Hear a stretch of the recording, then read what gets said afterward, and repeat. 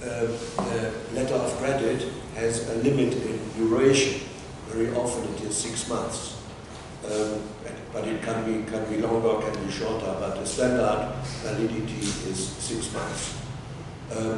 And now, during the production and the supplier's side starts, eventually there will be also intermediate trades and property changes, because there might be an export house switched in between, a trading house in between. So there are a number of possibilities that time will be consumed. Specifically then when production has to be undertaken, which of course is a technical process. So what can happen is that these 6 months letter of credit duration could be running short. They can be coming into shortness of a residual time. And the effect is the supplier, the exporter, he needs the bill of lading from the shipping line as proof that his export that has been ordered has been loaded on the ship on a very specific day. And this specific day of loading on board of a ship must be before the expiry of the letter of credit. And now, when he has got the bill of lading in his hand, the exporter, then he can go to his exporter's bank, house bank, that is his home bank, present the bill of lading, present his letter of credit, and then collect the money for the export value. But if the bill of lading shows a date after the expiry of the letter of credit, then the bank will say, sorry, letter of credit is expired. You have to start the whole business from the scratch. For instance, apply for a prolongation of the letter of credit, but prolongation of the letter of credit requires that the importer who has opened that letter of credit has to agree to that. But that is not guaranteed that he will agree. He might have changed his mind in the meantime and say, well, okay, the price was a bit high. I agree to a prolongation only if you will be a very substantial rebate. Then I agree. Has all happened already. But the result of the whole thing is, and as a shipping line, you are and as a port, of course, also, you are completely aware of that problem. If a booked cargo or a planned cargo fails to get a certain ship, a very certain ship of a certain week, can easily result that the delay results in the expiry of the corresponding letter of credit. And that is close to a really serious disaster if that happens, because all these measures need to be repeated, and the importer could come to the idea to ask for whatever kind of commitments and rebates or whatever, payments, payment of damage compensation or whatever. So everybody in this business has very strong motivation not to exceed the expiry date of letter of credit with the departure date of the ship. So, and ports and shipping line know that perfectly well, and the ability not to let that happen is also one of the quality criteria. And of course also, if you have one departure every week, in some cases even 2 or 3 departures every week, that is that aspect is a very strong quality element of your services. And an exporter who knows that his port has made it already, or the shipping line correspondingly, has made it already several times possible. Idiots calling here. Has made it already several times possible to keep the date, expiry date for the letter of credit, then they have reasons to think that this port or this shipping line is very reliable, and other shipments that may be also critical as well will be easily given to that well-tried shipping line and well-tried port also.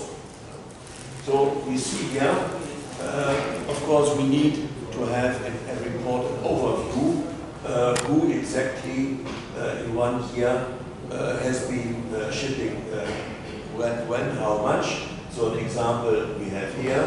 Here we have the clients. These are all shipping lines, and we have here on this. Here is the full name of the clients. Here we have the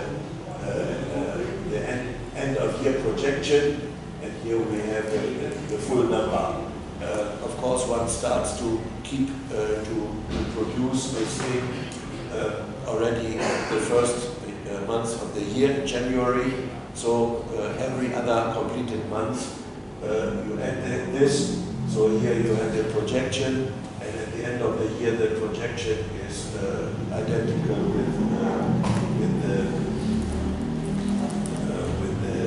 other things, and if it's not identical, then there must be a reason for that.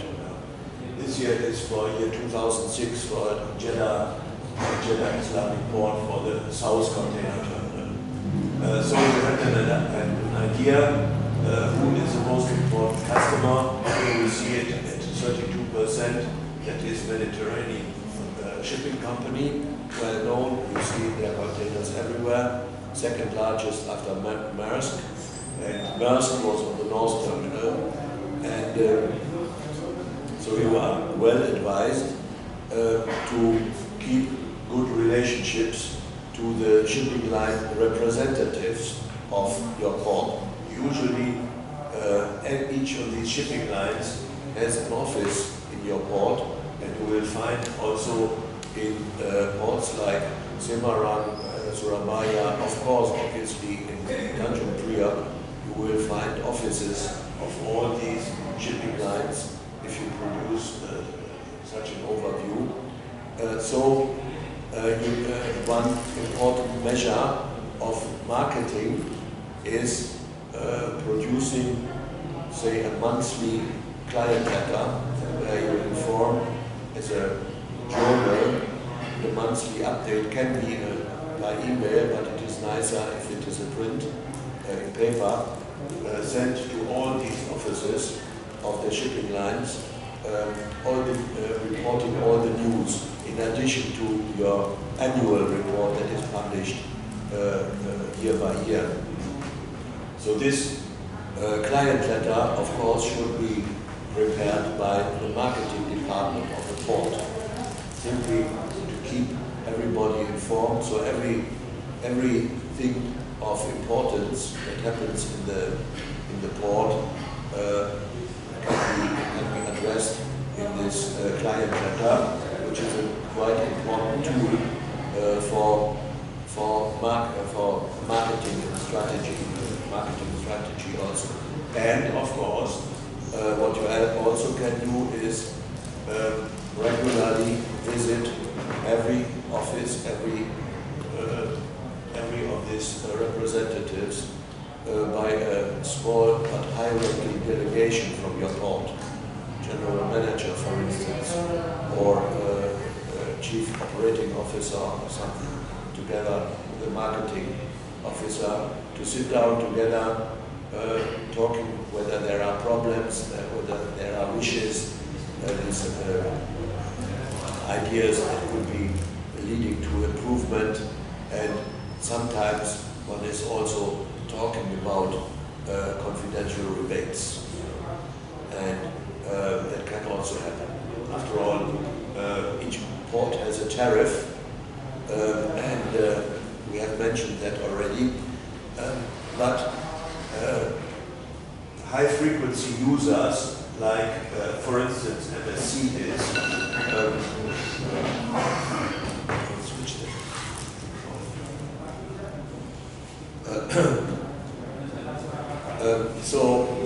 an important issue is this tariff is more or less only for those who come only once or twice in a year, and it's very low frequency. So very often high frequency users, somebody here with 32% market share, the largest, there will be, quite frankly spoken, they will talk about special and confidential rebate from the official port tariff. That is quite normal and no violation of any laws. The only condition is don't talk about it to everybody else. So the higher the market share of somebody is, the higher also the confidential rate, the rebate for him could be. So if you go into a port and ask for the confidential rebate somebody is getting, you will certainly not get an answer. Specifically, when a lower-ranking shipping line asks what the higher-ranking shipping line gets as a confidential rebate, specifically, that would not be answered. And because obviously there would be several competitors. There are some belonging to one and the same consortium, but within the consortium there's also a competition taking place, and depending, of course, on the quality of service, the single consortium members can materialize. That can quite well happen. It's not only a question of how many ships you have, it's also the quality of service that you offer. Specifically when it comes to difficult cargo. Dangerous cargoes will still address the IMDG code, or out of range cargo, out of size cargo, that is cargo that would not fit into a container, where you need to organize special arrangements. Then you can, as a shipping line, show that you know what you are doing, and if you are in a position to properly consult the client how to arrange his shipment at the least possible cost and expenditure and efforts, then this will be always well be seen by the customer, because the shipping export or the cargo export is either the shipping line or the port, but the exporter, he is well aware of his own product, but not so much how to ship it if it is a difficult product. And that is one of the aspects where either the port or the shipping line can show whether or not they understand their business and whether they can produce quality for the benefit of the customer. Of course, if you see a chance to do that, you certainly will do that. And one aspect is, for instance, to have one desk or one counter dispatch possibility. So when an importer comes, then it is most disturbing for him when, before he can collect his cargo from the port, he must run to so and so many different offices to collect all sorts of certificates specifications and agreements and make all sorts of payments before, with a whole bunch of receptions, you can go to the port and claim his cargo. That is very annoying and cumbersome for the importer. That can easily motivate him to use another port. So what is heavily recommended is organizing a one counter desk or one counter office, so to speak. It could be a small office building where everybody with a concern in the port has an own office. That starts, of course, with the offices of the shipping lines, of all shipping lines representative in the port, and the customs, because very often you need the giving free of the okay from the customs when you have paid your customs fees and other taxes. So you must produce the reception that you have paid that. But if you have to travel the port, the entire city back and forward to all different places to collect all this, that would be terribly cumbersome for the client. The client is the king. So have the thing in one building, medium size, well, small size will not go there. So it will be quite a number of offices there. So you only need to go from one office to the next. There will be also sanitary offices where you need to get confirmations that your product is healthy and can be freely imported without that there is no ban on it from any sanitary and phyto prescriptions that might be enforced. And of course, very important, 2 or 3 bank terminals where you can make the appropriate payments and also not to run around the whole township. So if that is so, if you can offer that a one-stop office building, then the importer can complete all the formalities in 1/2 a day, maybe even just a few hours, 2 hours or so. Of course, you need a parking spot, so usually it does not come with a bicycle, also it comes in a car. You need also to have some amenities for customers, a cafeteria or so, where you can sit down and have a coffee while he's waiting for this and for that.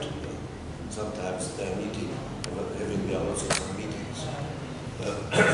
So these are all measures that have something to do with marketing. And of course, there will be then also, in some cases, customs inspection of what you have there. In Saudi Arabia, that is particularly important because there are many commodities that are banned for import. So banned, for instance, is everything that has something to do with Israel. Banned is all sorts of drugs, alcoholic beverages, anything that has something to do with pork. It was even, I'm a hunter, and in Germany we are hunting also bush pig. And I was gifted sometimes a carpet with a depiction of a bush pig on the carpet. And I had that carpet with me that was seen by the customs, and they said, "What? You have a carpet with a bush pig? No, that is not Islamic, not allowed. Not allowed for entry." Okay, I had to throw it away, which I regretted very much because it was a gift from a very good friend of mine. And but then sometimes customers hesitate for exaggeration. So what bad would a customer with a bush pig on it have for wherever? No, none. You could even use it as a prayer carpet. And okay, that all can happen. So if you can motivate the customs in your port not to over exaggerate what that task is, then that would be also very helpful. And in some ports, really the customs can be a menace for the proliferation of the port when they namely do their duty in quotation marks too harsh and too stringent, and specifically too time consuming. For instance, many ports have already established X-raying of containers. That goes very fast, but frequently turns out X-raying is not enough. Still, the container needs to be opened, cargo out, and then grappling everywhere around in order to search whether there is something illegal in the container. And I can tell you one thing. Early this year, March, April, I was in Ecuador with this shrimp farming business with their 50,000 tons of shrimp export per year, with between 15 and 20 40-foot reefer containers every day. They made ready. So I advised them, you cannot fill the containers anyway because you have a cargo weight limit of 22 tons. I could show you ways where you could get even 28 or more tons into a 40-foot container by different stacking of the containers, but this is also not advisable. First, because of the 22-ton limitation, and second, even more important, if you stack that as you are doing, the containers, so to speak, from the pallet into the container without pallet, then imagine the container arrives somewhere where they have a strict customs inspection. They will, and the whole consignment is deep frozen at minus 18 degrees. Then they will unpack everything, eventually in a tropical condition, and your product, your export product that was supplied in excellent deep freezing condition will warm up because all the cartons will be stacked in front of the container, and then they haven't found anything. Obviously, they would not pack anywhere drugs in it, despite it is Ecuador. They will never do that. They do not allow that. But that can lead to a temperature damage when the customer finds out that his valuable shrimps were partly thawed up because of the customs inspection. Customs will certainly not pay for that damage. So do it like this.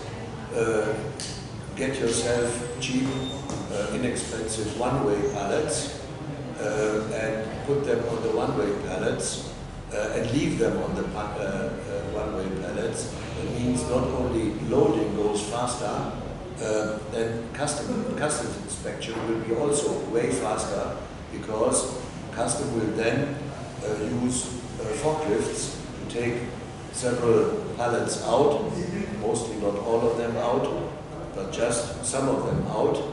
Look around, something irregular, no, okay, with forklift pallets back, and that goes just in a few minutes and finish, and the container can go, no temperature claim possible.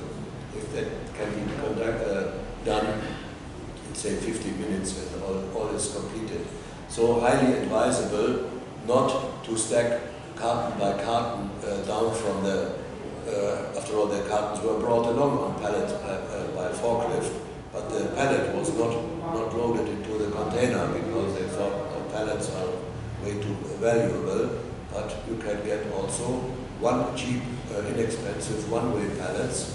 That is a pallet that is not supposed to come back, that can be used at the importer's place as firewood or whatever, if it is made from wood. They are also available from plastic, so it's not expensive. At least not of much relevance for a high-value project like frozen shrimps. You should really have the money left to give some inexpensive one-way pallets, and to avoid a temperature claim. Okay, all these measures have also an element of marketing, because a buyer, an importer will see, okay, they have been using lots of professional measures and precautions to protect my cargo. That is always very well seen by clients in the widest sense, and gives them motivation next time to come again.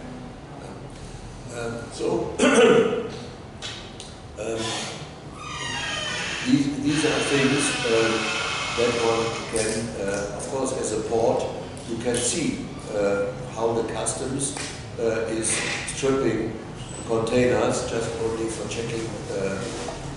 checking for illicit elements in the container, and you can advise your customers, be that the shipping line or be that the exporting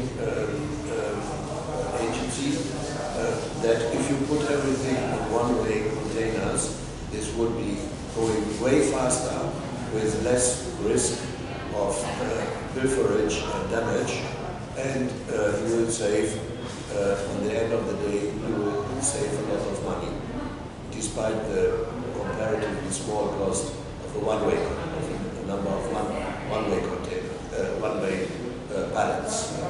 All this can be summarized under marketing. And of course, another important aspect is dangerous cargo. Most dangerous cargo, IMDG code, is the adversary property that every subsequent port behind the next port, behind the port next to your port, will ask for a dangerous cargo list from all dangerous cargo on that ship, from different shipping line on one single ship. And then they go through it and will say, okay, this commodity maximum in one ship only so and so much is allowed. This commodity is not at all allowed. So they refuse the entire ship. That is what certain harbor masters could do. Dangerous cargo is not the question of customs, it's more the harbor master. The harbor master is not belonging to the commercial port operators. So it is most advisable to know that all these details, to know them beforehand. What are the quantity limitations, and what exactly is completely banned. What mostly is banned is radiating cargo, nuclear radiating cargo. I mentioned that story already before, what we did in one of these cases. So whenever you receive the booking of IMDG, dangerous IMDG code cargo, you need to collect the approval from all subsequent ports, including the ports in the other continent, that is the destination ports. You need to collect their approval from all of them that this and this booking is okay. Somebody comes late with his booking and his consignment would exceed the quantity limitation, then you can tell him already at an early stage that that the quantity limitation for that commodity is exceeded, and that he should better plan now already for the next ship, because this ship will be really in trouble if they come with a dangerous commodity with exceeded quantity limitation. That would be even a worse scenario than putting it on one ship later and eventually deleting the expiry of letter of credit. In such a case, if that is a response, when he comes back, if I put it on the next ship, my letter of credit will expire, then you have a problem, but maybe you can shift somewhere else. That makes the quality of a good cargo management on a port, or shipping line, as the case may be.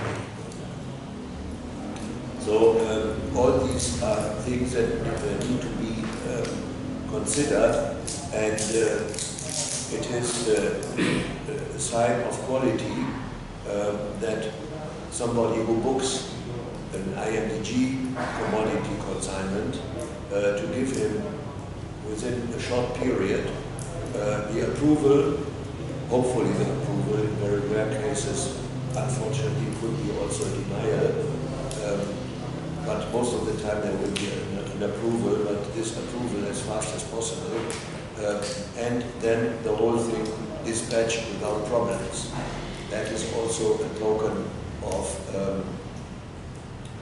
quality. I, for instance, was for a considerable period in the 70s the cargo manager for OOCL in Hamburg, and my strategy was to attract as much as possible IMDG cargo and out-of-gauge cargo, that is oversized cargo, to my ships of OOCL.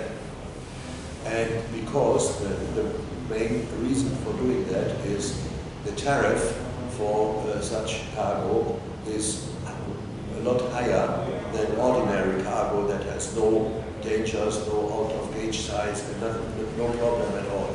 So if you come with specialities, albeit either high value, electronics for instance is high value, or machinery is also high value, or dangerous chemicals, it's also high value, namely because of these IMDG precautions, and of course out-of-gauge consignments.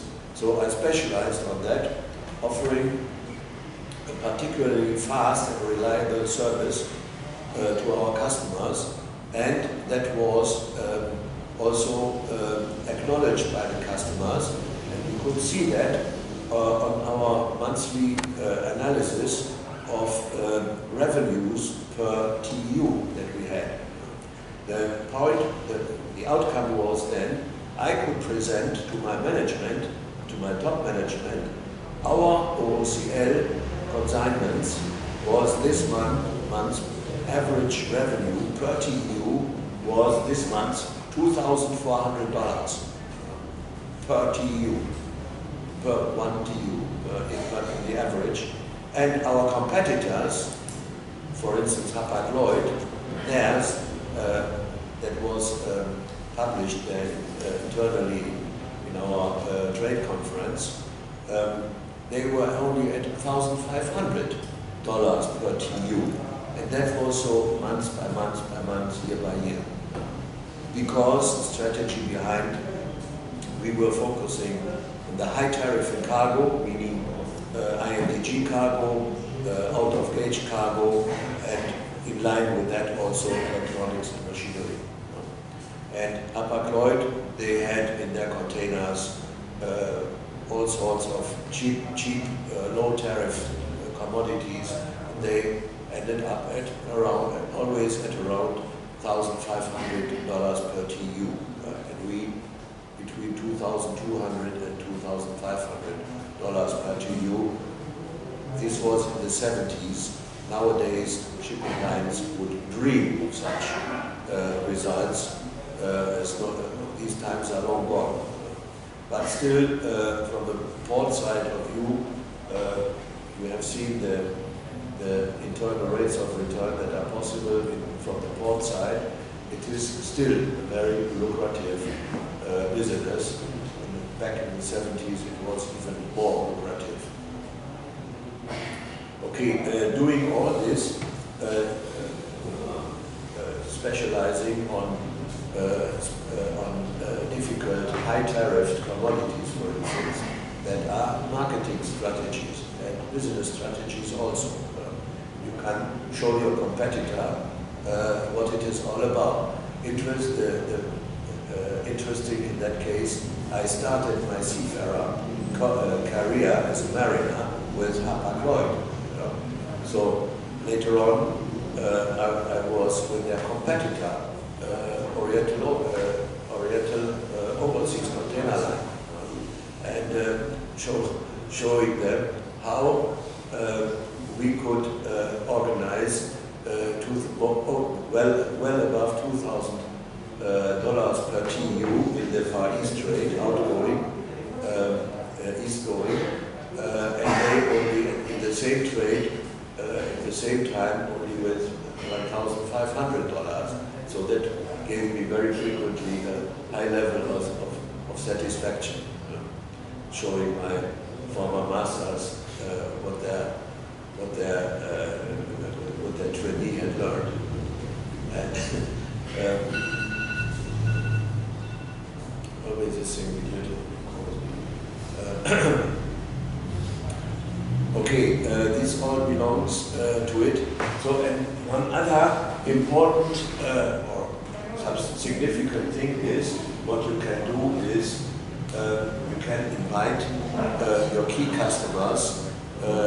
They have always trainees, both on board of their ships and also in their offices. You can invite, propose to your key clients that they can send their trainees for internships to your port. Be it just a few weeks or maybe it a couple of months as they deem fit. And of course you will not use these trainees for all sorts of heavy and dirty work. No, they are supposed to learn something in your port and how everything is functioning. As to that, I can tell a funny story from Hamburg, also from OOCL. OOCL, as everybody knows, is Chinese from Hong Kong, and the head office is in London. And upon our invitation, they sent, in fact, every couple of weeks, one could even say, they send in groups of not only trainees but also normal employees for internships to our port of Hamburg. And their motivation, they were all Chinese. Their motivation, their personal motivation, was not so much to see our container terminals. We had several there. Altogether, there are at the time being 3 container terminals in Hamburg. And we were on the Eurocay. Their motivation was not so much to see our container terminal, despite it was very worthwhile to see, but that was not really their interest. Their interest was predominantly to go to the Reeperbahn, that is the red light district in Hamburg. It is so. We discovered that very early that was the true motivation, and why we were their very best friends, because we could materialize that demand. But on the other hand side, we said, okay, that goes too far. friendship is good, but not guiding them into the red light district. But you cannot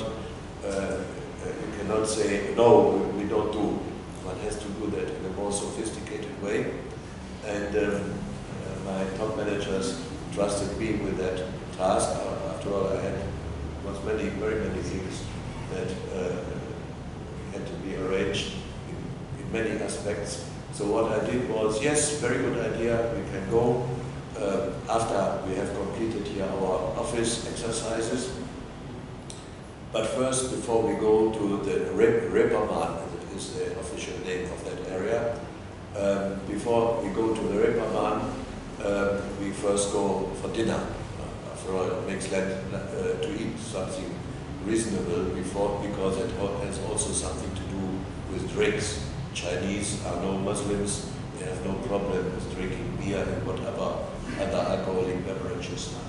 So we went into a typical German specialty restaurant and eating pork and whatnot. Chinese also have no problem of eating pork. And all on companies, on our company's bill. And then I ordered also one Stein beverage container after the other of beer and also spirits. As I said before, no Muslims, Chinese, they drink that. As a result, they have a lack of a certain enzyme. That means after very few drinks and glasses, they are completely drunk. And so I ordered a taxi and to come. Told the taxi driver, gave him my business card, telling him bring these three guys to their hotel. Send me tomorrow your taxi bill, the cleaning bill for your taxi. Send it to my office. We'll pay you then. And they went off and to their hotel, and I could return home and no need to go to the Reeperbahn. And that was way cheaper than, because our company was expected to pay all that on the Reeperbahn. So we were getting nicely away with just the dinner bill, which was still modest enough. So the next noon, they showed up again. In the morning, they couldn't, they were still sleeping, showing up. And then, what has happened with you? We wanted still to go to the Reeperbahn. You could not even respond to my proposals. And maybe it was a bit too much. But today we go to the Reeperbahn. Yes, of course we will. But first we go for dinner. So I repeated the whole thing, the whole procedure, like the preceding day, and exactly the same thing happened again. Sent them completely drunk back to their hotel. And the next day, the third day, even, and then the whole thing ended. They were only there for just a few days, not for an extended thing. So last message I gave them along is, okay, when you come next time, then we go to the Reeperbahn together. So there was coming one group after the other, so to speak, one group every month. And this procedure or this strategy worked every time. Instead of going to the Reeperbahn, we went to a dinner restaurant, made them completely drunk, sent them back to the hotel, and good it was. Nothing to the Reeperbahn. None of our Chinese, what we call them, our Chinese principals, you can have to say, ever saw the Reeperbahn from the inside. And but that is also marketing strategy. Taking your customers to dinner is okay, very nice idea. Taking him for an internship is also a very good idea, but taking them to the Reeperbahn, that goes too far. That is not so much in the array of services. And had another funny experience with two trainees from Saudi Arabia who were obviously Muslim. And they came, that was in the year 1981. It was a year where the Ramadan was falling into June. And Hamburg is relatively far in the north. There in June, the sunrise is already around 4 o'clock in the morning, even before that. After all, you are all Muslims, you know the criteria for sunrise is when you can differentiate white feather from the black feather, and it is day. So in the moment that the dusk is so that you can differentiate a white from a black feather, then okay, fasting has to start. And in the evening, the other way around, as long as you still can differentiate black from white feather, you are not allowed to eat.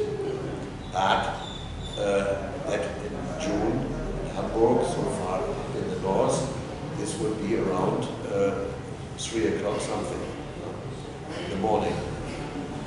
And in the evening, it would be around 11 o'clock in the evening.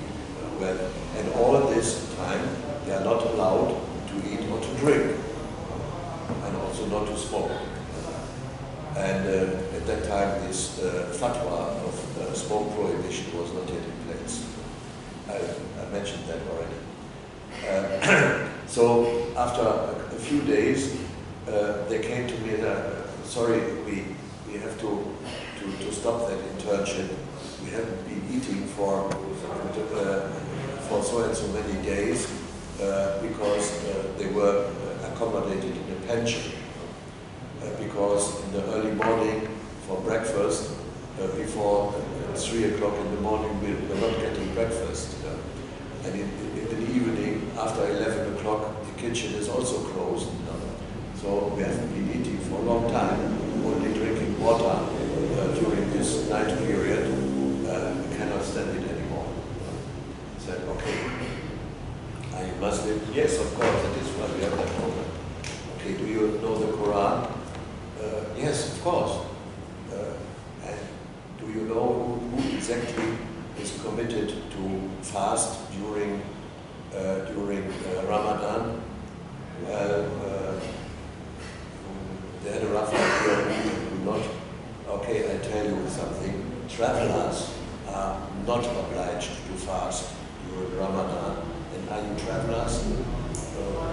Yes, we are travelers. But we don't believe you. You are a non-believer. What do you know about the Quran? Maybe more than you think. I give you an address, a telephone number. That is one of the imams in Hamburg. We have a considerable community of Muslims of Islamic organizations in Hamburg. This is one of the chairmen. You call him and ask him whether you, as travelers from Saudi Arabia, are accepted from fasting in the current Ramadan. And I'm sure he will tell you that you are not committed to do that. So they did, they called him. Of course he confirmed, yes, you are a traveler, you need to postpone, you can postpone your fasting after you are back in Saudi Arabia. But as long as you are here, you don't need to fast. And they were very relieved of that message that they could eat and drink during Ramadan because they were travelers. And the only thing that it was just a kuffar like me who told them that they could eat and drink. Okay, that are all experiences that one can bear in mind. So if you have Islamic customers, you can advise them also what to do. The least thing is, of course, to tell them where exactly the Qibla is in your port. They also don't know that always. Sometimes they know, but not always. Belongs everything to market strategy and business planning.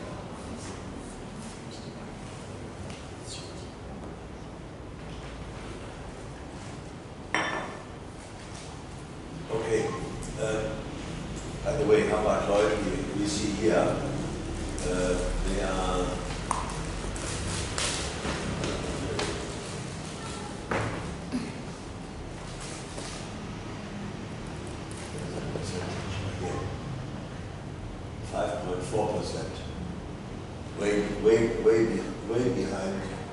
way behind MSC.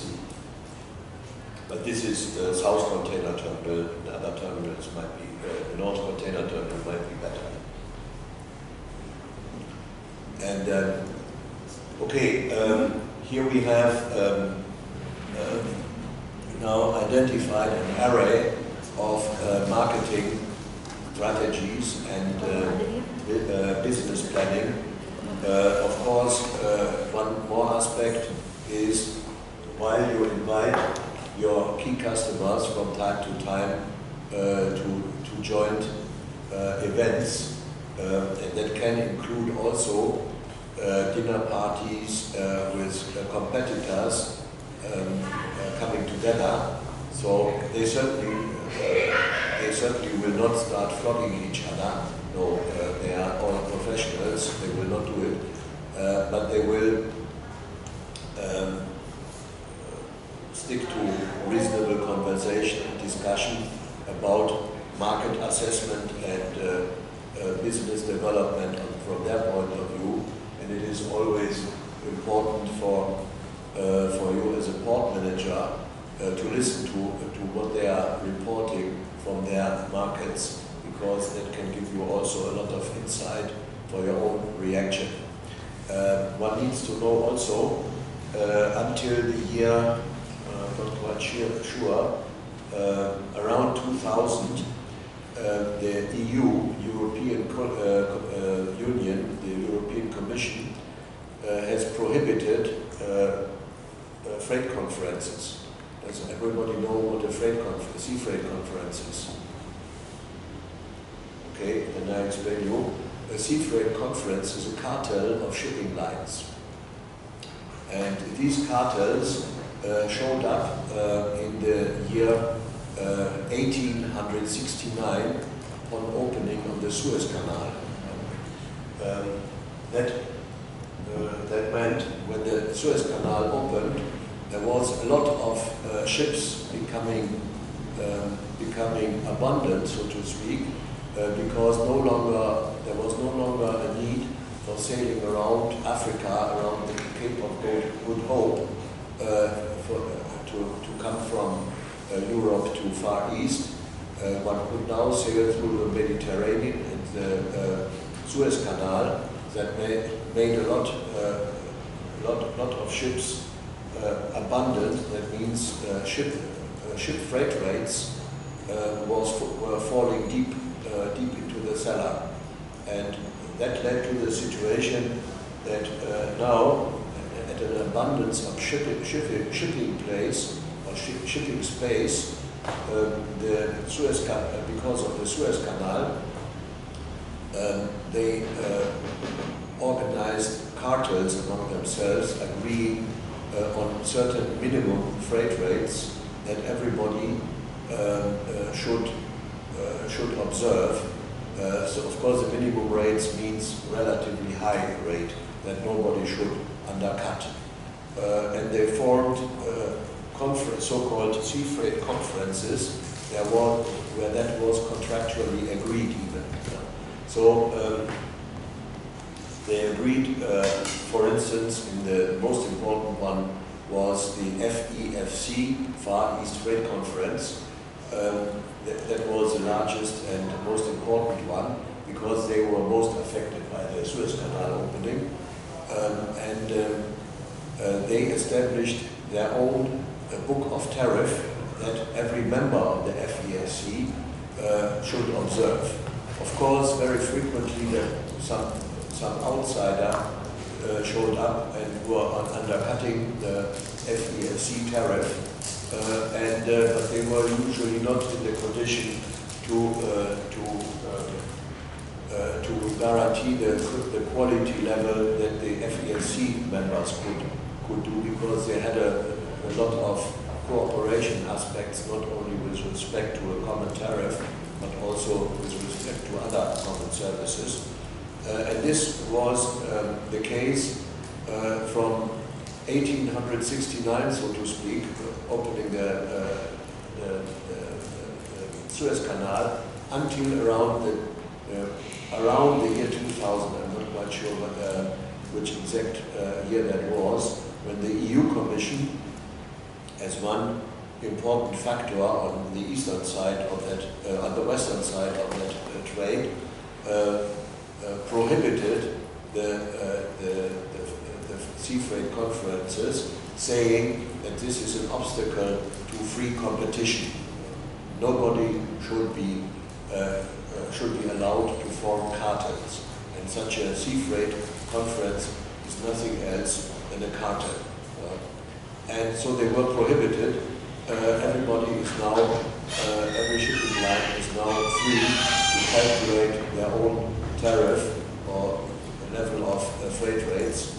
And one aspect is now that many shipping lines say, okay, this tariff book that we had in the past, specifically of the FEFC, also now prohibited,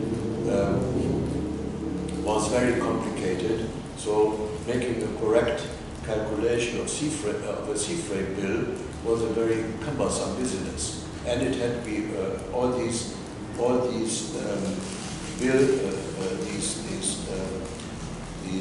customer bills had to be first given to the local FEFC office for approval, and when you received the approval, then you could launch these bills to the customer for payment.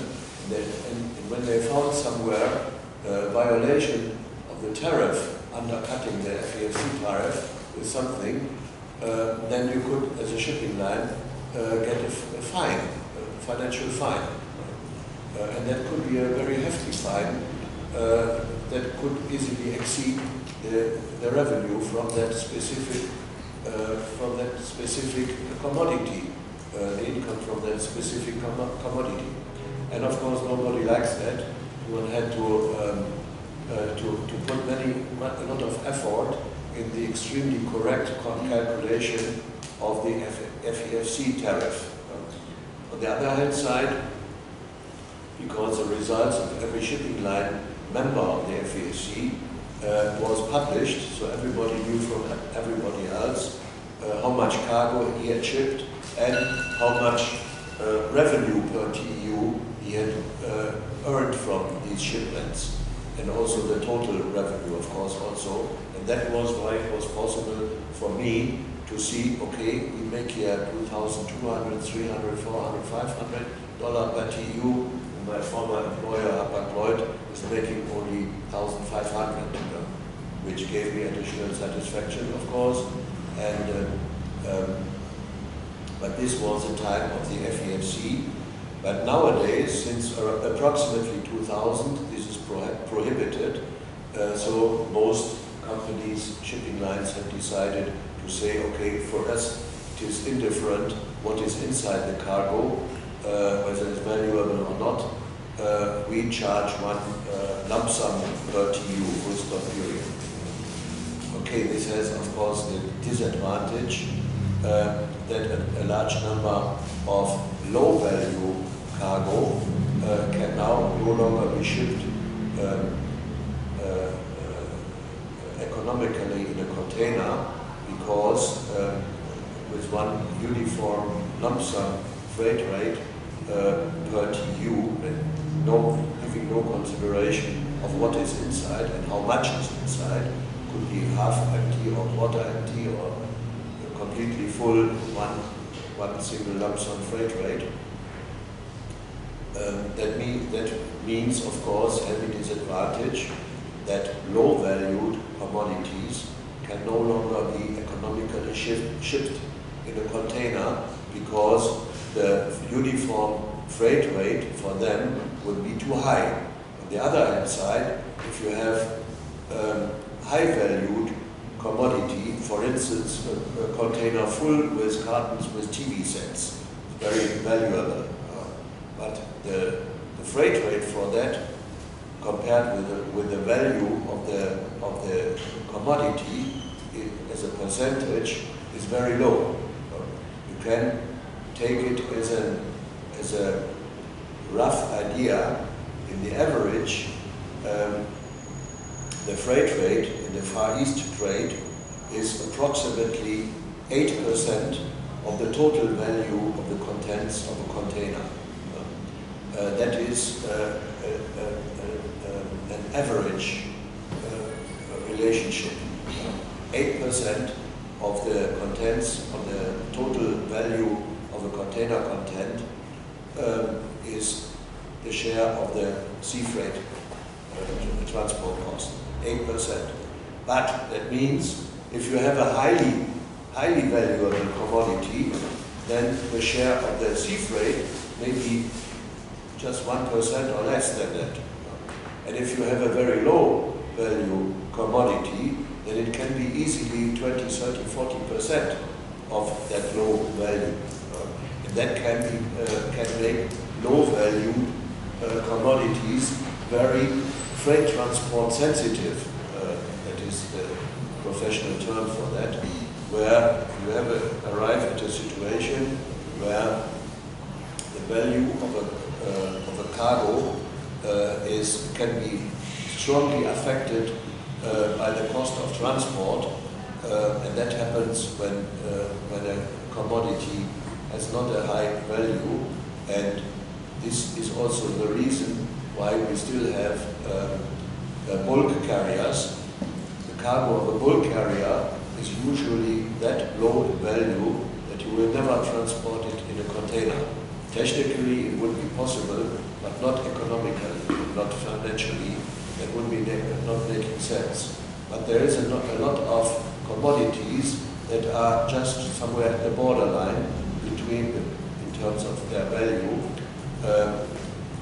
whether to transport it in containers or whether to transport in a bulk carrier or in a break bulk general cargo ship. We still have some.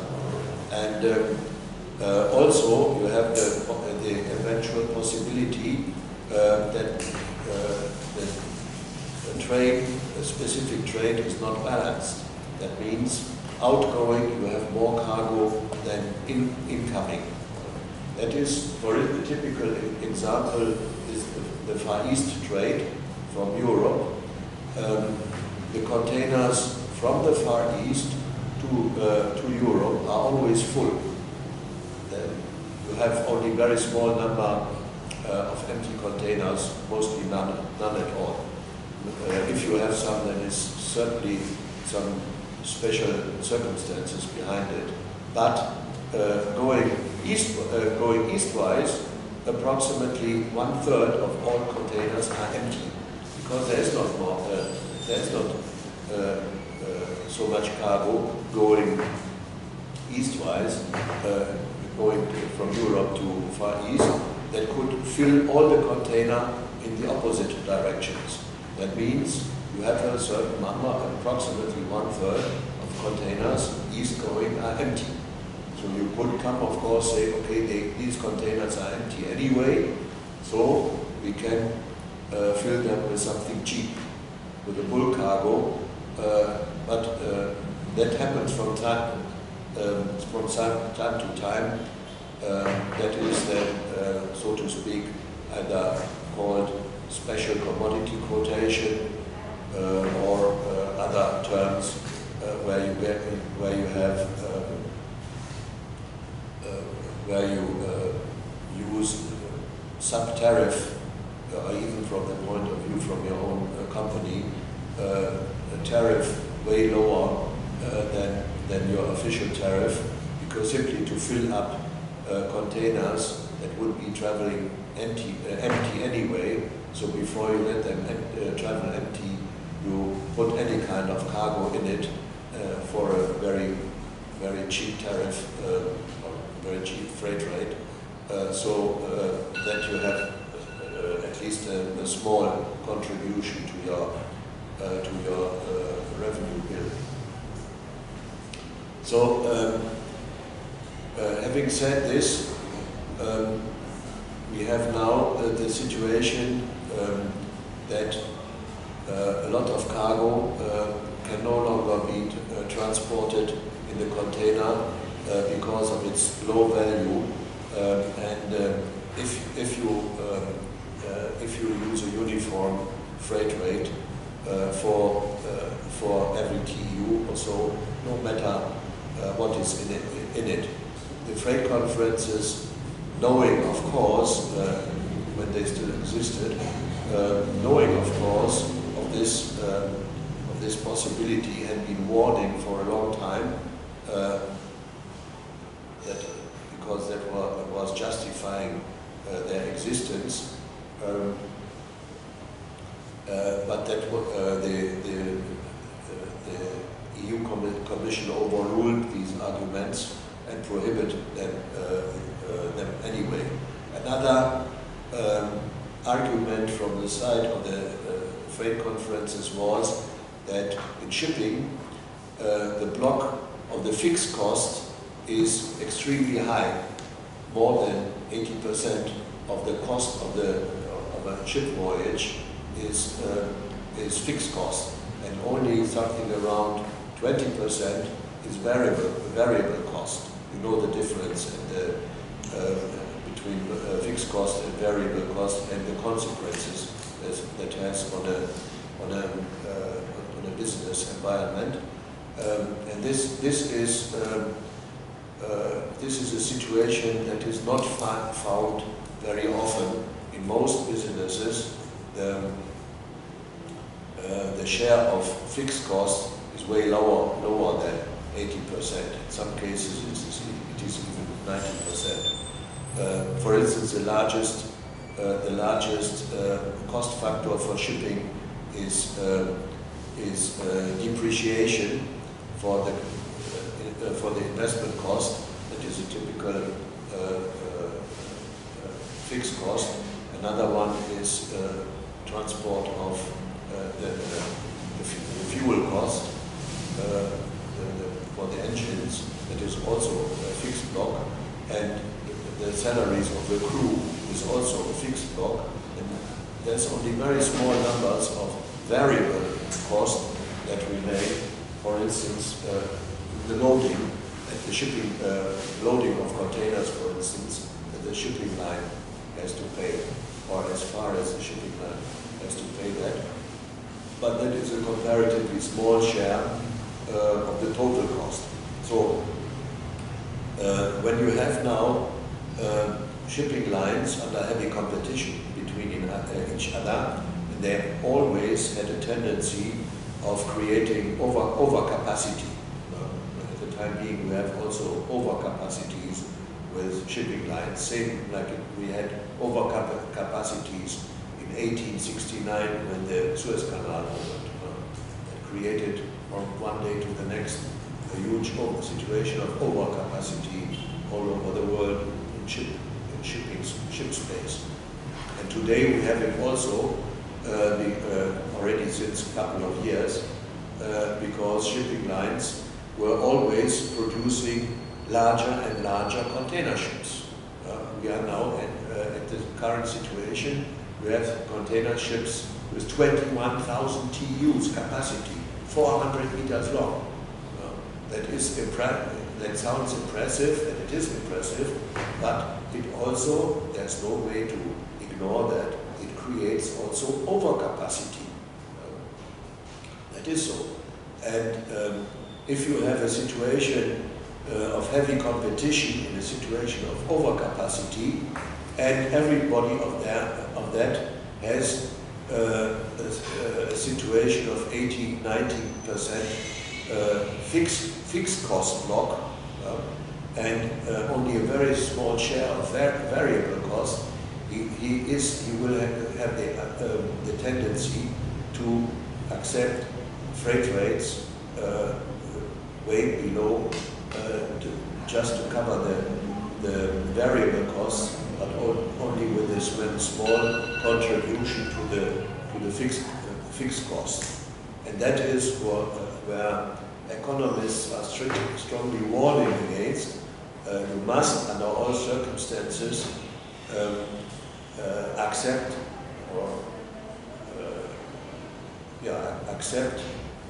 tariff rates that cover both, namely variable costs plus fixed costs. If you accept tariff rates that only cover the variable costs and only whatever small or larger share, but not the full extent of your fixed cost, then in the long run you are subject to ruin, to insolvency. That was the argument of trade conferences, to say we need to have a common tariff with tariff rates that cover under all circumstances both variable cost plus fixed cost, and residually also a small share margin for profit. But if we don't do that, we are constantly in a situation where we cover the variable cost. Okay, if even the variable costs are not covered, then they stop shipping, then they lay up their ships, then they park their ships somewhere and go home. But as long as variable costs are covered and only a small share of fixed costs are covered, but not the full amount of fixed costs, then they still have a tendency to continue shipping, but they run on the long way, they will run into insolvency, always thinking that the times might be improving. And the reason why we have seen a number of shipping lines going already into insolvency, the most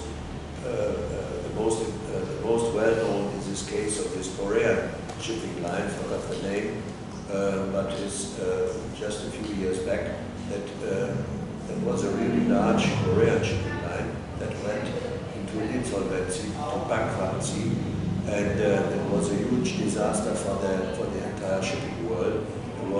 They had more than 100 ships roaming around in front of ports, and they were not, from one day to the next, not admitted anymore into ports, because ports were afraid that they couldn't pay their bills and their port dues. Cargo owners didn't receive their cargoes that were on board of these ships. That was a huge problem.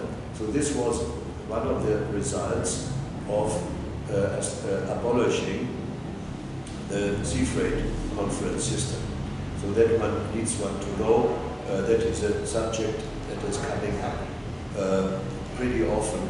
It is discussed whether or not the sea freight conference system should not be reintroduced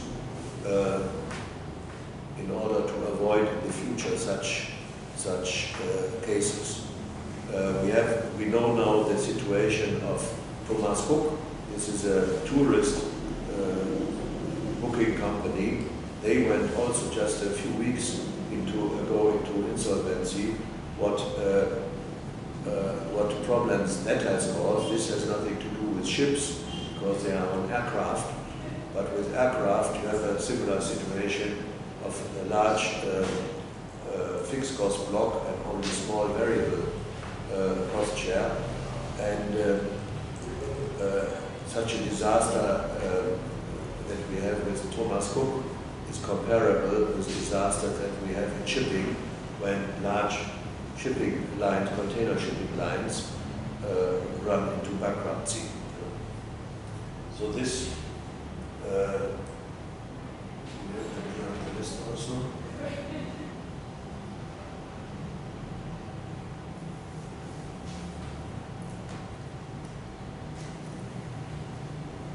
I think it was, wasn't it Hanjin, was it? Hanjin was it? I think it was Hanjin.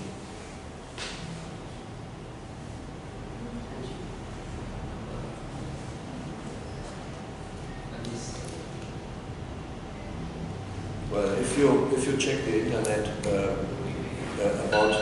about this bankruptcy case, that was a huge disaster for the entire industry, not only for Hanjin, but for many other parties also, specifically also for ports and for their custom clients, for their cargo clients.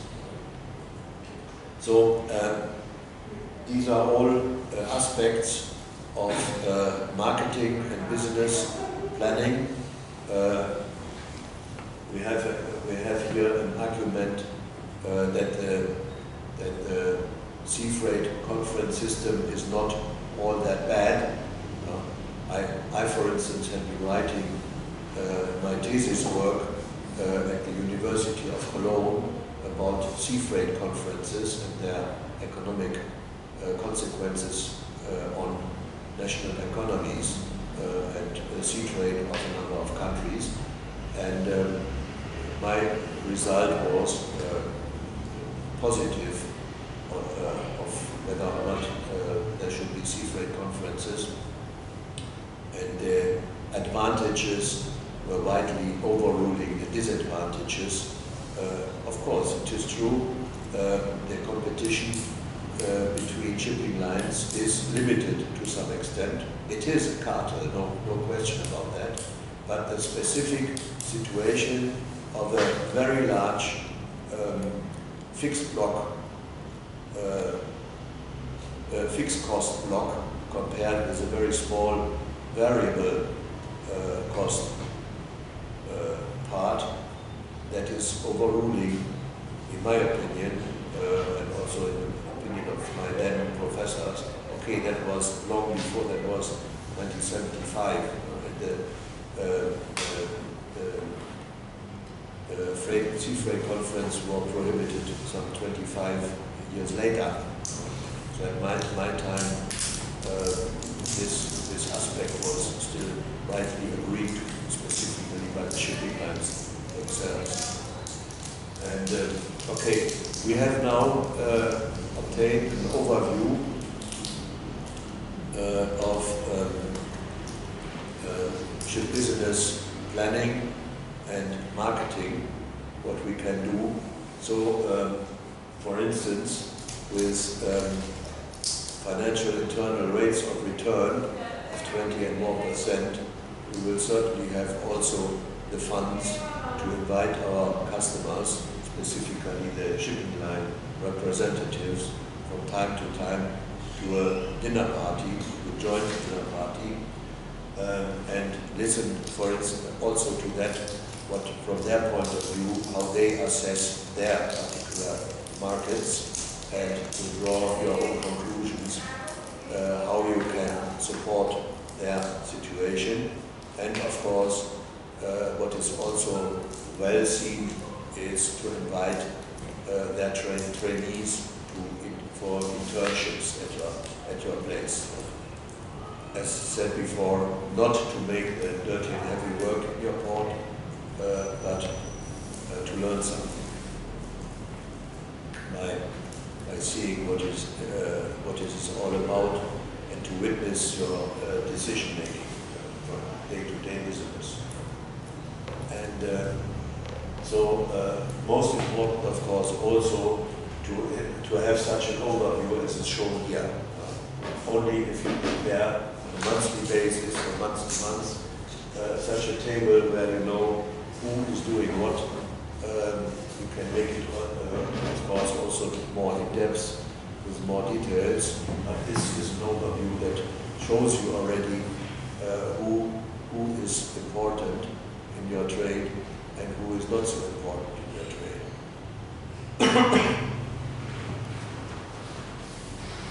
Here one needs clearly to say, we have at that time, we had in Jeddah 2 important container terminals. This is only for the south terminal. We have also the north terminal. So actually, both competing against each other. So they had completely different customers. So if you find, for instance, somebody here with a low percentage, but the way, if you see here, you can open it like this by making the column a bit wider. If you see here somebody with a comparatively small percentage, that does not necessarily mean that this is also a small customer.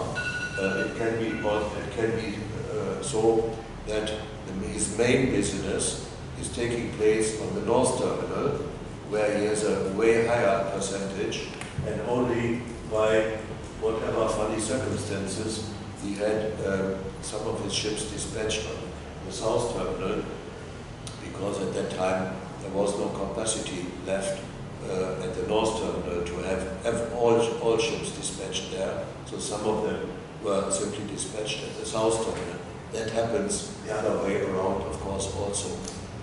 So a really full picture of the port you get, of course, only if you get that same table also from the North Terminal. Meanwhile, there is two more small terminals that you would need their tables also, but in a situation of competition, most probably you will not get that.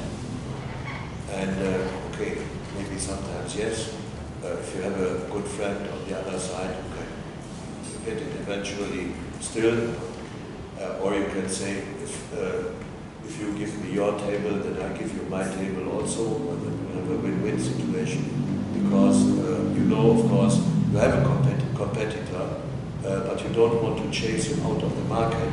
No, you say, if we have competition, will make us stronger every year, because we remain active, we remain customer-oriented.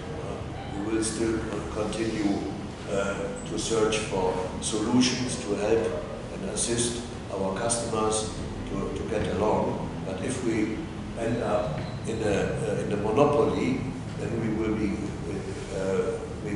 be getting inert and slow and sitting and resting on our laurels of the past, and that will be not at all good for our future. It is so if somebody is a sportsman and stops training, because he might say, now I have been putting up several records, that is enough, I sit down and don't continue. Then he will be surprised how his body shape will change negatively. That is so with business also. That means having a reasonable level of competition helps all sides in the trade. You can say competition makes us always stronger and not more lenient and lazy. So it makes sense to interchange such analyses between both or three sides of the competition, because it would also help the other side.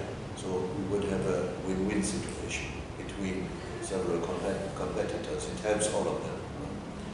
And after all, one has other competitors. For Jeddah, the most important competitor is Dubai port.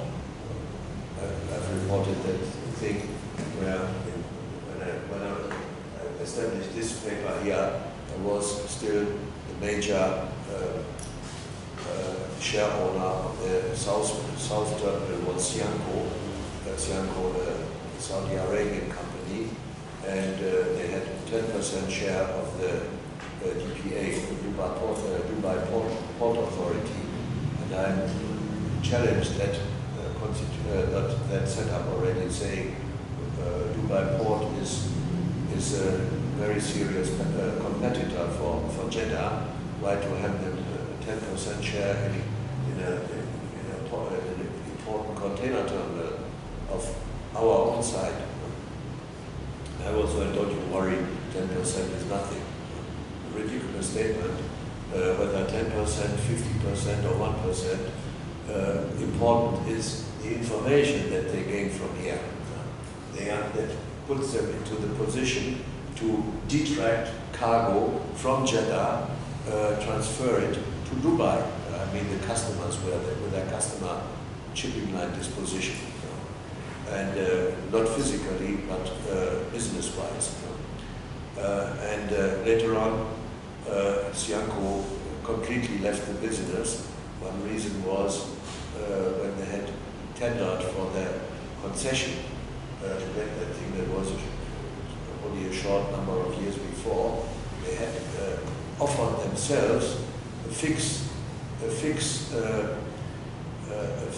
contribution for Saudi Ports Authority of 65% of all their revenues, plus another, that was 65% of all their revenues, in addition to the fixed number of terminal rent. And 65% of all revenues, that is really much. The North Terminal had only 50% offered for their terminal. We were getting the concession agreement for 50%. With 50%, they could live. Financially, in terms of business, the North Terminal was way better off than the South Terminal. One of the reasons was North Terminal was paying only 50% of their revenues, but with Sianco and TBA business 65, a lot more. But they didn't know that at the time of offering, that the North Terminal had got their concession for 50% only. So 65% was one of the reasons why Sianco decided after a while, no, they were not making money with that, not enough at least, and they completely withdrew, and who took over their 90% share of the business, that was DPA. DPA, they had now 100% of the South Container Terminal, and of course, were now, they could afford even to pay more than that to the Port Authority, because it was not their motivation to earn money with that terminal. No, it was their motivation to detract more cargo away from Jeddah and have it going to Dubai. That was their motivation, to take over 100% of the South Terminal. And despite my warnings, the Saudi Port Authority ignored my warnings. Okay, now they have been losing a huge cargo share that was transferred from Jeddah to Dubai. So the Dubai people, the Emirates, appear to be a lot more intelligent than the Saudis. Okay, that is so, and it's already 14 years back. So it's not, so to speak, snow from 14 years back. So no more reason to. But for teaching and learning how not to do things, it is still good enough, so to speak. In that case, the Saudi Ports Authority, by accepting that, is still good as a bad example for learning, for you, for instance.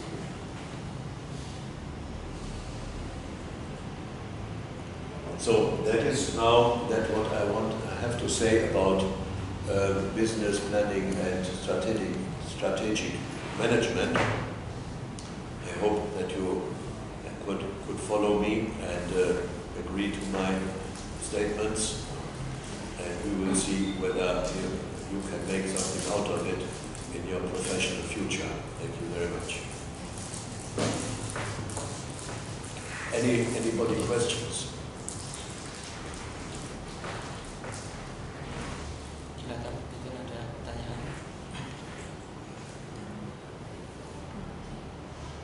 Dari mana saja? Perlu refresh. Mas Tete juga. Dari mana? BPPT Pak. Oh, BPPT. Iya.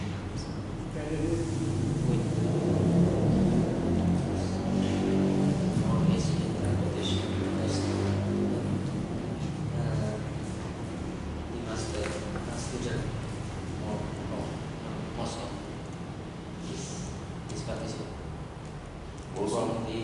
master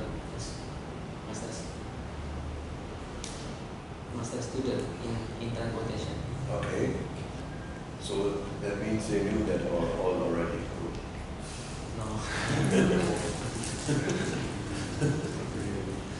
Sir, Yes. maybe it is out of our topic, but I want to ask you, when we want to send frozen food to export to overseas, what we provide in how to we send the frozen food to another country?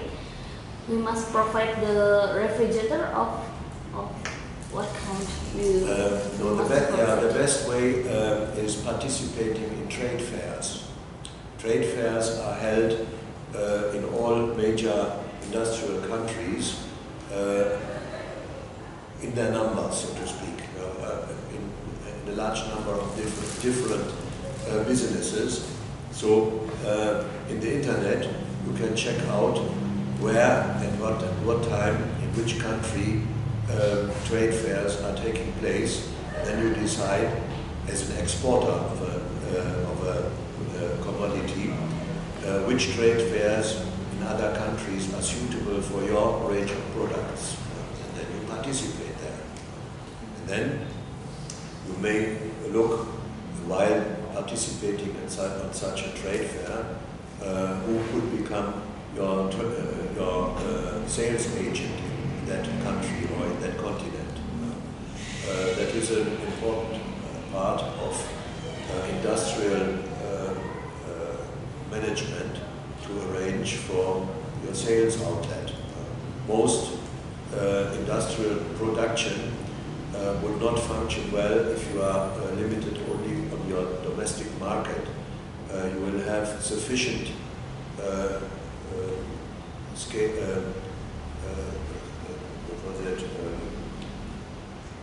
economies of scale effect if you can also export your produce. And that, of course, is by, if you don't have already export contacts of the past, is by participating in trade fairs, especially those that are dealing with your range of products. And there will be also a number of two-partite, sometimes multi-partite chambers of commerce.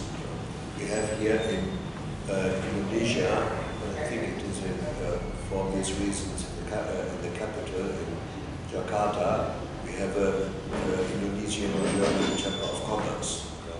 So if you have a product of an industrial product to export, you can also, before you participate in a foreign trade fair, which requires cost, of course, you may first take up contact with either the Indonesian-German Chamber of Commerce that is exactly dealing with that, and also the European Commission has also a representative office in Jakarta.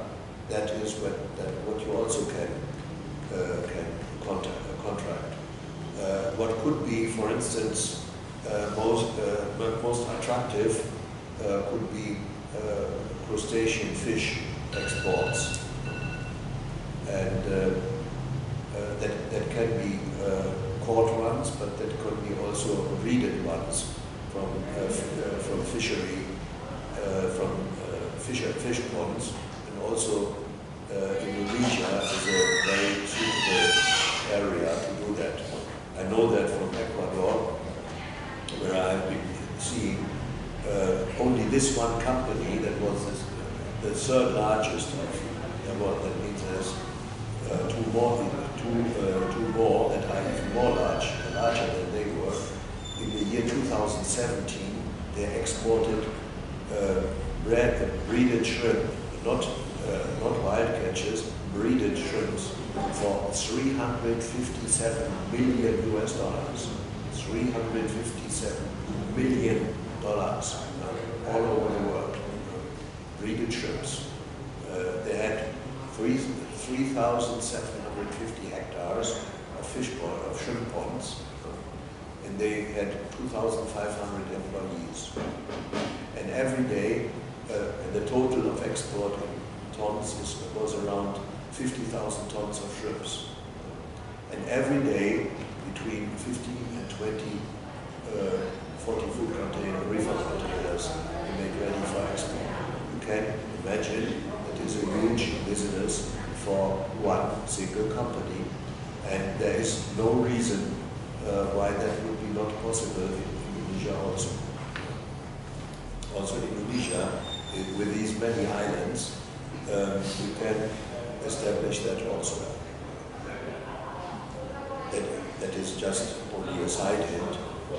One of the largest shrimp exporters, by the way, is China. And also a major part of the Ecuadorian exports go to China. So in Ecuador, we have been asking ourselves, in the knowledge of statistics of worldwide shrimp exports. So we OMARSA stands for Operaciones Marítimas. We, OMARSA, export shrimps. About 1/3 of all our exports, second largest after the United States, goes to China. And China, at the same time, is one of the largest exporters of shrimps. And they import shrimps 1/3 of our production, which is not small. So what the hell, why the hell are they importing so many shrimps from us while they are at the same time one of the largest shrimp exporters?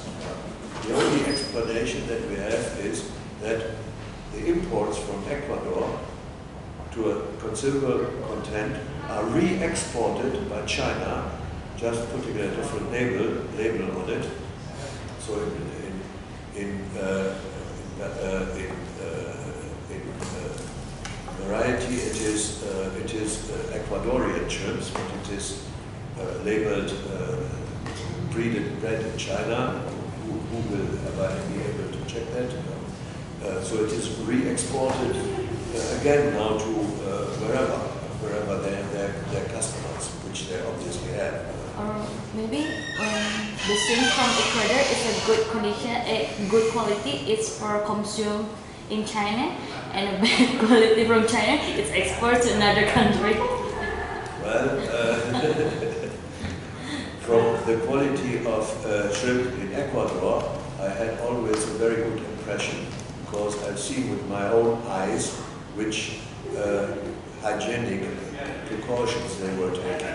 That was really large, and what they did not do, at least OMARSA did not do it, they did not use any antibiotics and any other pharmaceuticals to support the growth, of the shrimps. The only thing they did was maintaining hygienics, and keeping everything extremely clean, and disinfect whatever was possible. One problem, by the way, was the herons they had there in large quantities. You know what a heron is. It is a large white bird. You know them certainly also in Indonesia, but I don't know the Indonesian name for it. It is a large bird, not a seagull, with long legs, long back, and it loves eating shrimps. So wherever shrimp operations were taking place, be it on the ponds, be it in the plant processing plant, everywhere were the herons waiting that they could grab a shrimp. Okay, that is not so much the problem that they catch some of the shrimp that is there around, but the dirt that they are producing, that is a problem. Namely a hygienic problem.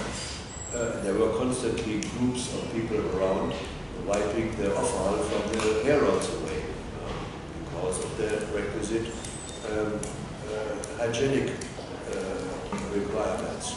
So I said, okay, there should be some measure, to get rid of the herons. They should go elsewhere. But they can tell them they would do that. So I advise them. And at the same time, it is widely known in Ecuador, it is prohibited, they are protected by the laws, it is not allowed to shoot them. So I said, okay, but what not is prohibited is to evacuate them. So I showed them, I'm a hunter also, so I know how to catch birds also, the trap. So I showed them how to catch herons in a bird trap, the large one that is multi-catching. So you can catch 50 or more herons in one single day. And so in a large wooden cage, a cage with meshes on the side, wire meshes on the side, about around 10 cubic meters of size. As a bait, use shrimps, of course, so they can enter from the top, but they cannot leave anymore. So they are inside. And if you think you have enough herons now, 50 or more, then you look with a forklift, you load the whole cage, catching box cage, load it on one of the trucks, drive it 500 kilometers behind the Andean mountains on the other side to this Amazonas river system, and there you let them free. 500 kilometers, they will not find so easy to come back. They will stay in the Amazonas basin. And so if you do that every day and get rid every day of between 50 and 100 herons, then you will reach sooner or later a situation where your hygienic situation is relieved and not very much herons are left. And it is at the same time a measure that is not prohibited. You're not killing herons, you're simply evacuating them behind the Andean mountains. That is all what you do.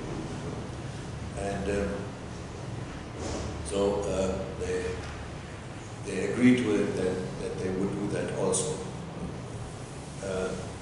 These are all sorts of measures that you can do, and it's also all are measures to keep the quality of your shrimp production high. And as I said before, we all had this suspicion that part, maybe more than just a part, of all that export going to China would be relabeled by the Chinese, exported by them along with their own exports. So if that is so, it is not prohibited. It is free of, well, it is legal to do it. Because as we know, China is not very good quality import in Indonesia. Yeah. Such as we know many things which made in China is not very good quality.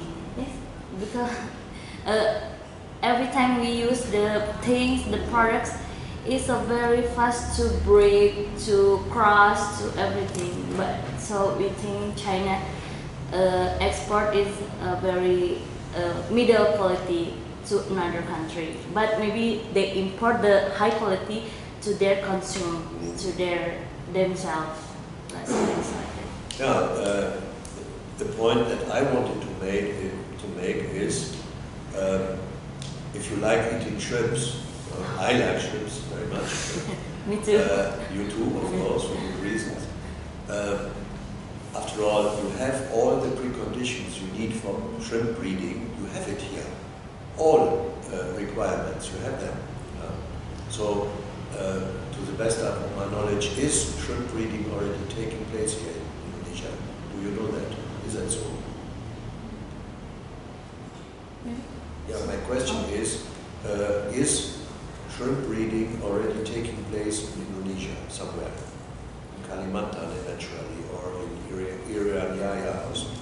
Many places that breeding shrimp in Indonesia, but I know actually there no where place that Di mana sih produksi udang paling banyak di Indonesia? Di Cirebon. Di mana Pak? Di mana produksi udang paling besar di Indonesia? In Lampung maybe? In Sumatera. Normally, it is so in Ecuador, shrimp export is the second most important export produce after crude oil. And it has long already overtaken banana export. Some few decades back, the most important export article or export commodity of Ecuador was banana. Then it was oil discovered. Very shortly thereafter, oil was the most important export commodity for obvious reasons. And then some 40 years back, they started breeding shrimps. And now, since a couple of years, also the shrimp export has overtaken the banana export. So shrimp export, and every Ecuadorian knows that. You will not find any Ecuadorian who has never heard of their shrimp export. Everybody there knows that. I'm under the impression if here you Indonesians ask around, does anybody know something of shrimp breeding in Indonesia, that makes me think that shrimp breeding in Indonesia is not yet that far developed. Yeah. But the lobster, you know lobster? Of course. Yeah, yes. lobster.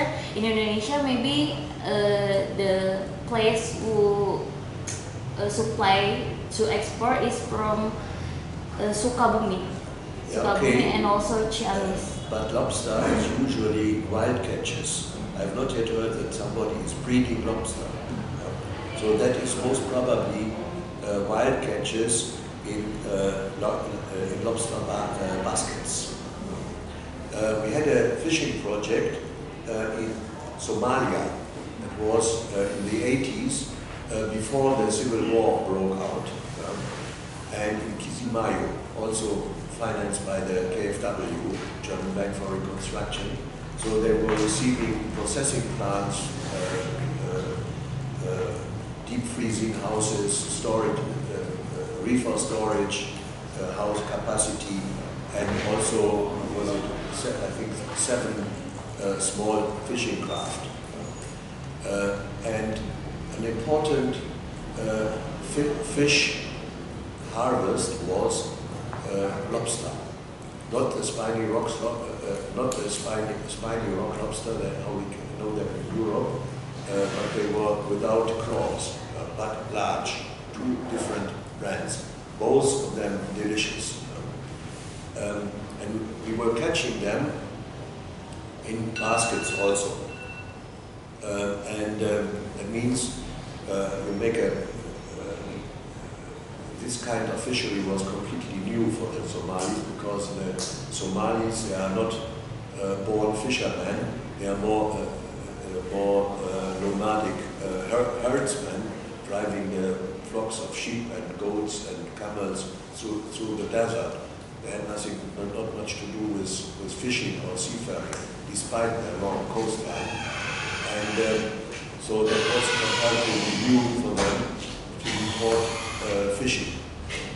And we showed them how to establish from plastic baskets for catching these lobsters. And they had problems to sell the lobsters on their market, because they were not very much known, and being all Muslims, they said, well, in our Quran it is said you can eat fish provided it has shells, but lobster has no shells. So there were a lot of Somalis saying, no, that is haram from the point of view of Islam.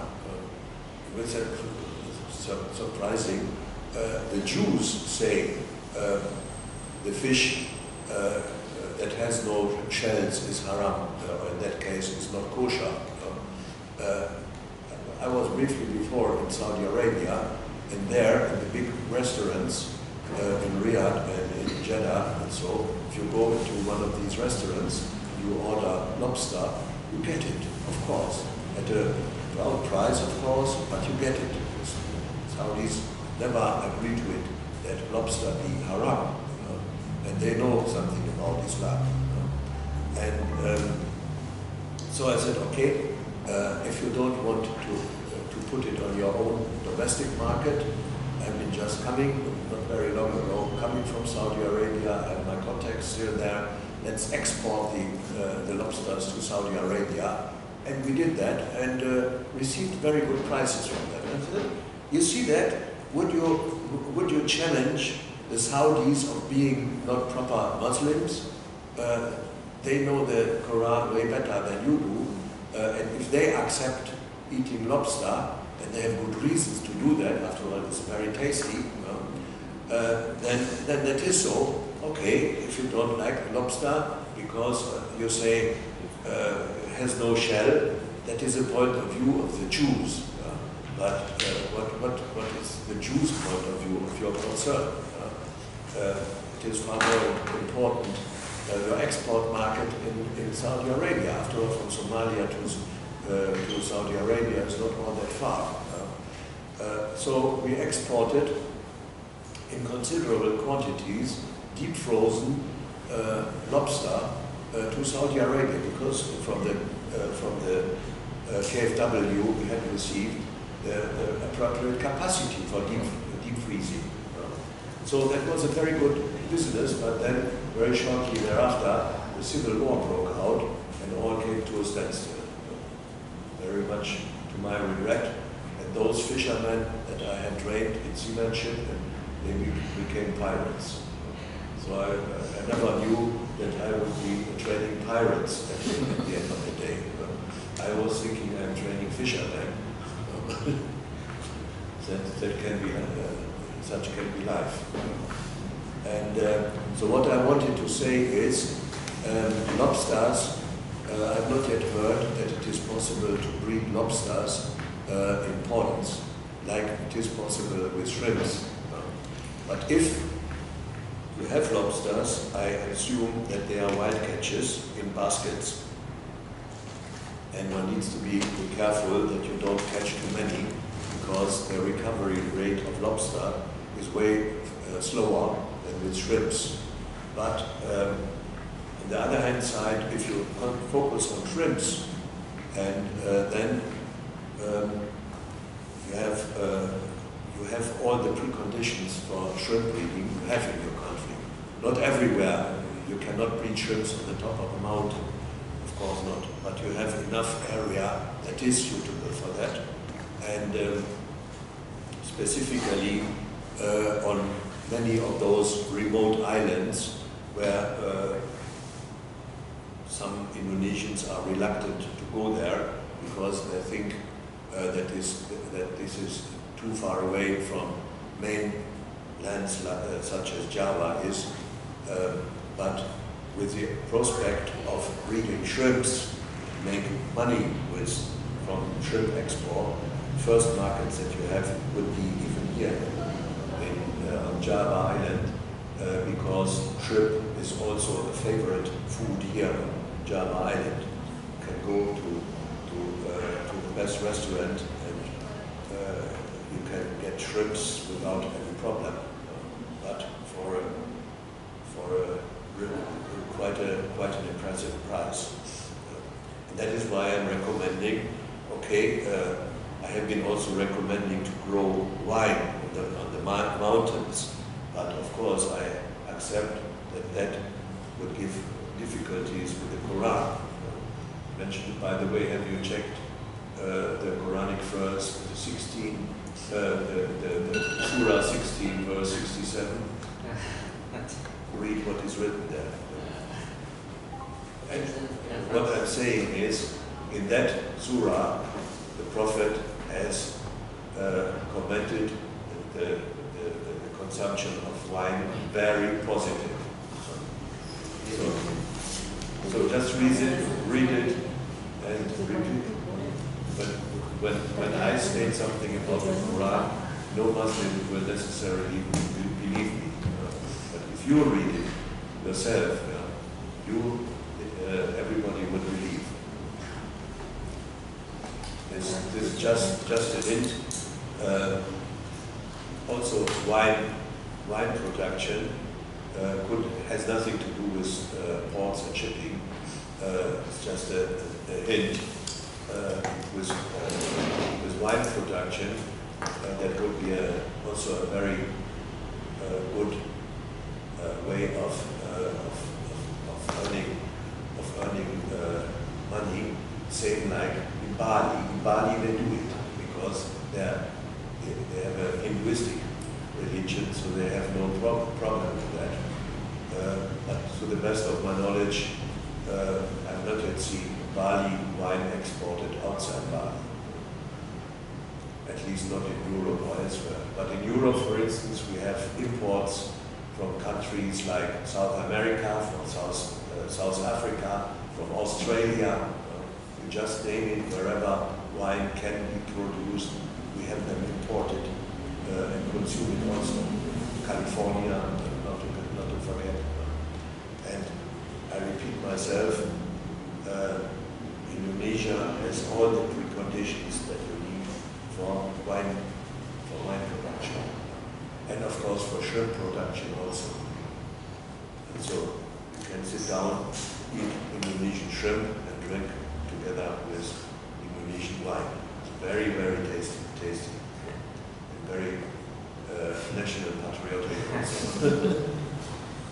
Okay, Mr. Franz, and this is Friday. You must prepare to. Yes, correct. Today is Friday, and Wednesday will start calling very soon. Thank you. Mungkin kebetulan. Makeup close ya. Okay, I will check the surah. Sini sekarang. Aku hari ini mau sholat Jumat. Itu nggak 67.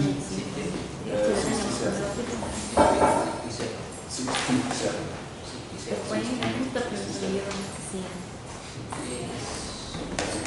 16. Well, I'm not a Hafiz. I don't know the Quran by heart. Some know it. Unfortunately, but a number of key surahs I know. Those that are more important than others. But sir, well, actually in Indonesia we have the traditional winemaker in Semarang. Yeah, in Semarang. Yeah.